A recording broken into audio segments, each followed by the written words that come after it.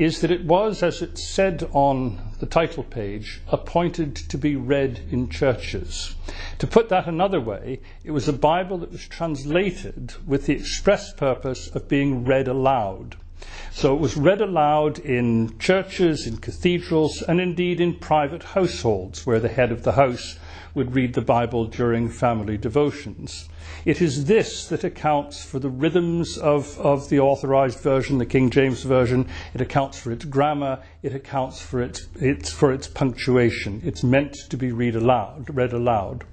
And I hope very much that as you read this Bible, you will attempt to read it aloud as was intended in the 17th century. You'll find it's easy to remember if you do it that way, and I wish you pleasure of examining this, the most authentic of 17th century Bibles.